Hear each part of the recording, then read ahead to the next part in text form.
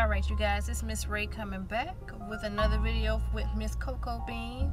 Yes, these are the two products that I use to complete this easy style in her head to last for the week. So check those out, see if you like them. Let's get started.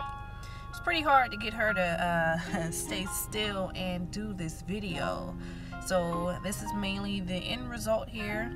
Just some twist rubber band connects in her head. Just some of the wooden beads because I love wooden beads in her hair.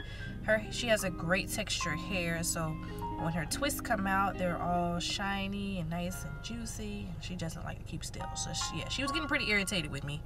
See, yeah, she's like, nah, we can't. So here we're all dressed, we're ready to go. We finna go shopping with Auntie Bia.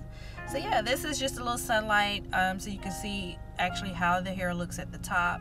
Again, this is a 1-year-old we're talking about that could not keep still. So, oh, hey girl, hey, yeah, I see you. Yeah, she loves a mirror. If you know her, she loves the mirror.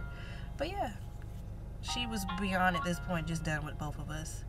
But yeah, this is the end result. If you want to know how I did this and how long it took with her, she doesn't like to get her hair done.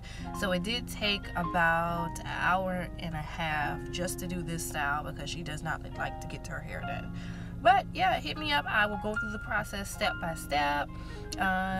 Give me some ideas, what you want me to do with her hair, what you would like to see.